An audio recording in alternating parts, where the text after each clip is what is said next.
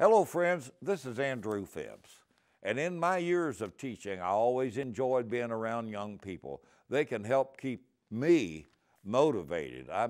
Young people can be very transparent. They can also be very upbeat in many occasions, and they help with their transparency. But I also think about what the wise man Solomon wrote in the book of the Ecclesiastes, chapter 12.